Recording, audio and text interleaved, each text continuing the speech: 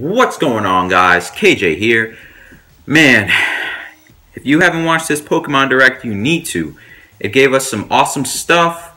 I mean, while I wasn't able to actually see the Direct myself for the first time, I did watch it recently before I started making this script. So I saw all the trailers for the stuff that we were getting, and the link will be in the description below, so definitely check it out. You know, if you weren't able to get a look at the trailer, or maybe you want to get another look, it's in the description. Please, just, hey, don't hesitate.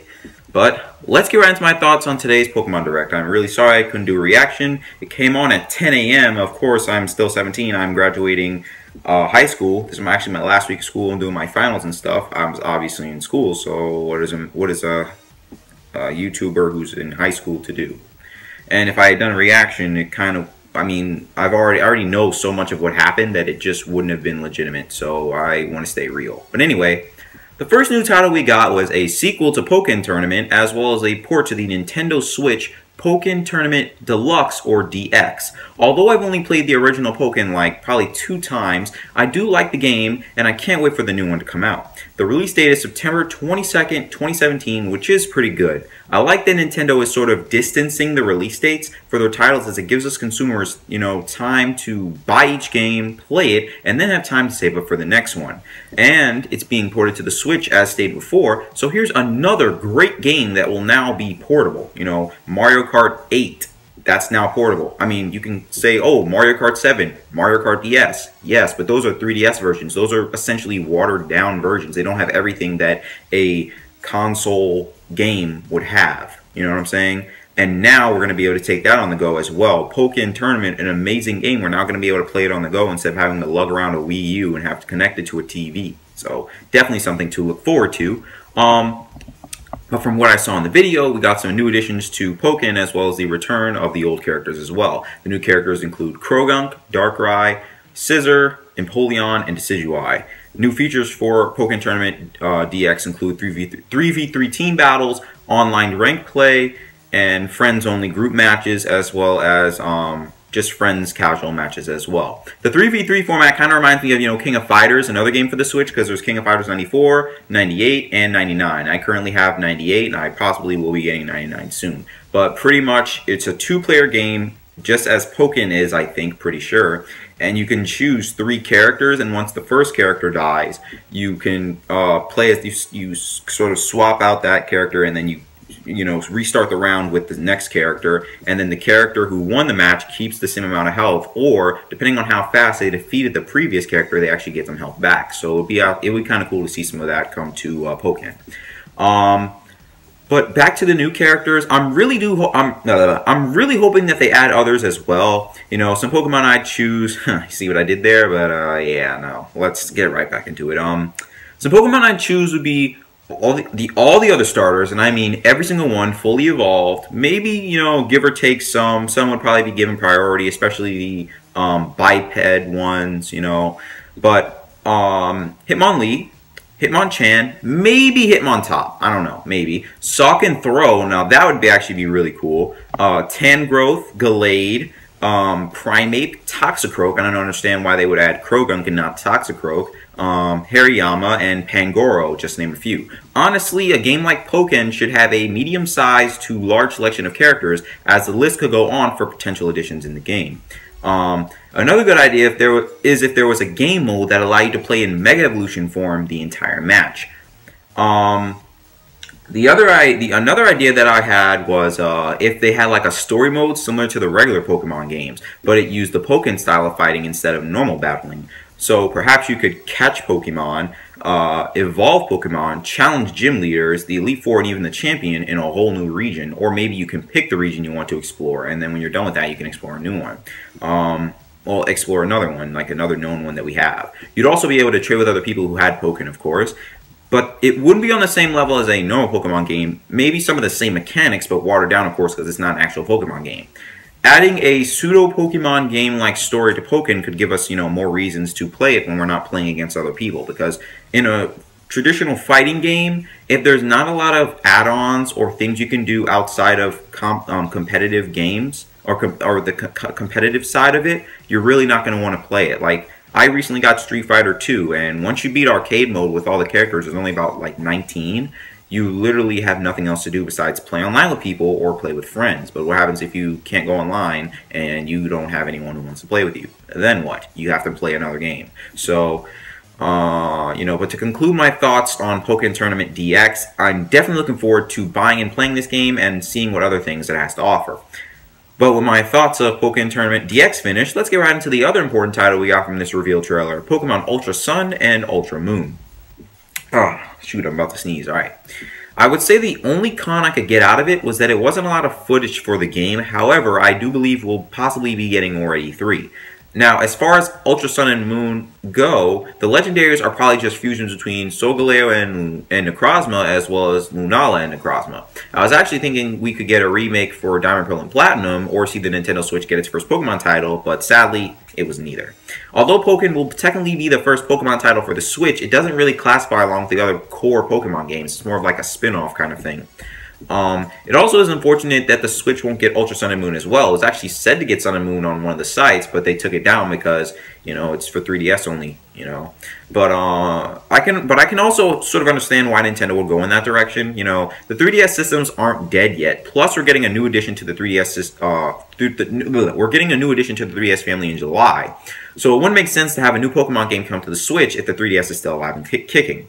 However, once the 3DS has become fully obsolete, discontinued, they don't make anymore, then that would probably be the right time that we'd see the next Pokemon game or a new Pokemon game come to the Switch.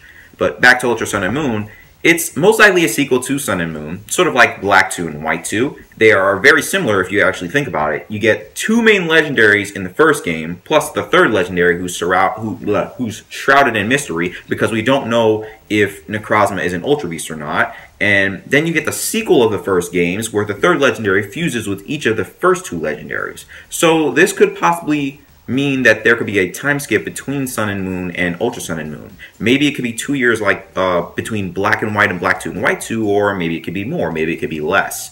There are some things that I believe should be added to Ultra Sun and Moon as improvements from Sun and Moon.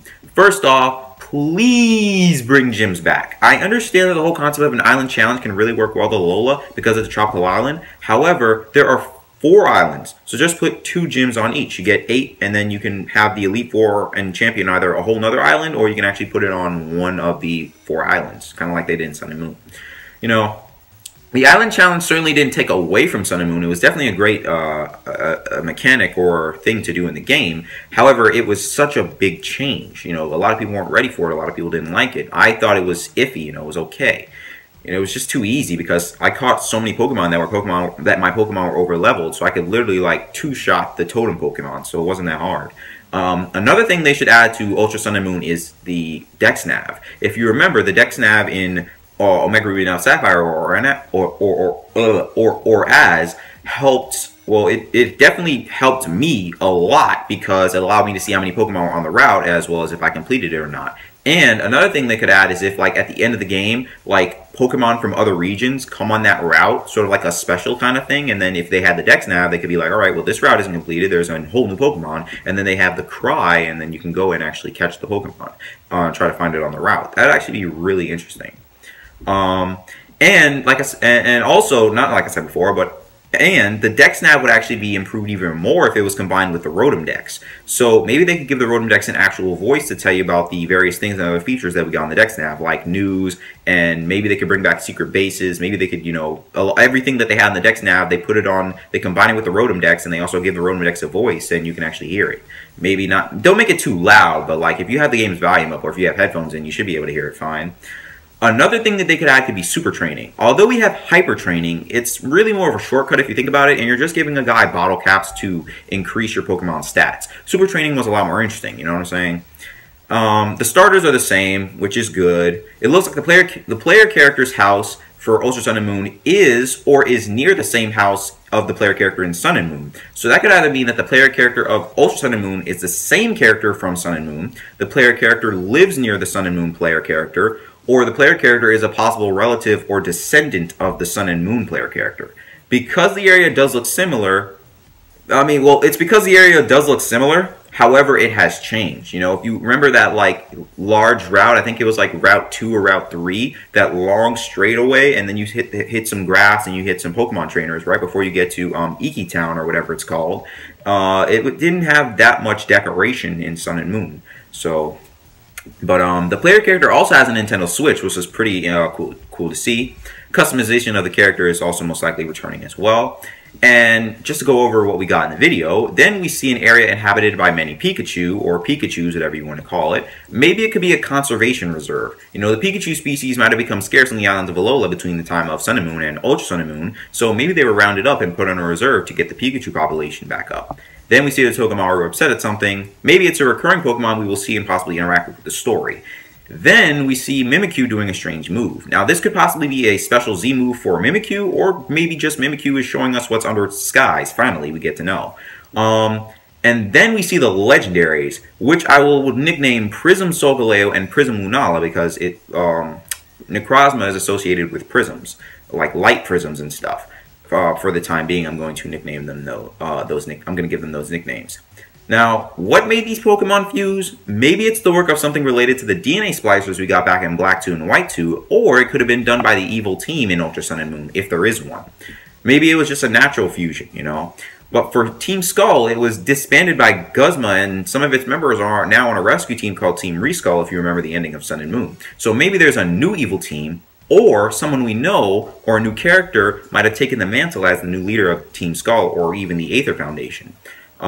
Maybe there are different factions of these teams, like Black and White 2 with Team Plasma. You know, like you have Team Reskull, who likes to rescue Pokemon, and the new Aether Foundation, who likes to do the same thing, so it's kind of like they're all working together. And then you have the evil team, possibly a eviler faction of the Aether Foundation or Team Skull, or even a new team, and they are really, really evil, and they want to get rid of both of those teams. So, you know, one team helps you, and the other team hurts you. Who knows? And then we see the player character turning the Z-Move Crystal, so it's kind of like that, you know what I'm saying? Maybe it could be a special Z-Move for a certain Pokemon, or it could be maybe a cross between Mega Evolution and Z-Moves. We also got the release date for Ultra Sun and Moon, November 17th, which is really good because it gives us some time between Pokken Tournament DX and Ultra Sun and Moon. If you remember, Sun and Moon came out on November 18th. So the release dates of both Pokemon games are very, very close. Maybe the release date of Ultra Sun and Moon being the day before the release date of Sun and Moon could mean something. Now, I'm about to get into a really weird theory here, so hold on to your hats.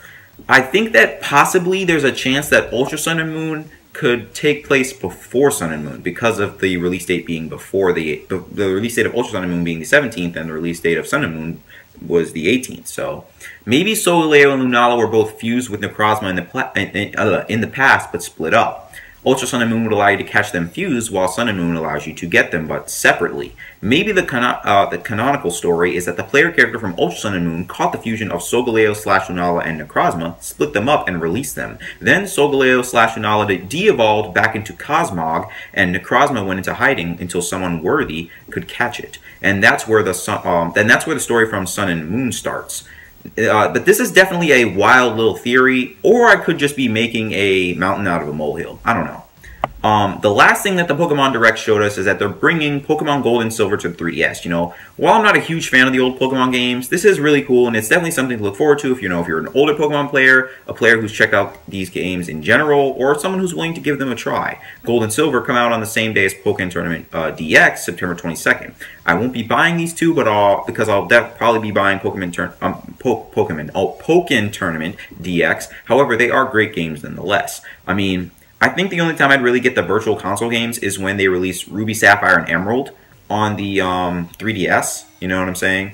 But until then, no, probably not. Yeah, because they got Ruby, Sapphire, Emerald, and then if they do that, maybe around the time they do Ruby, Sapphire, and Emerald for the 3DS, they could possibly do a remake of Diamond, Pearl, Platinum. You know what I'm saying? That could actually be really cool.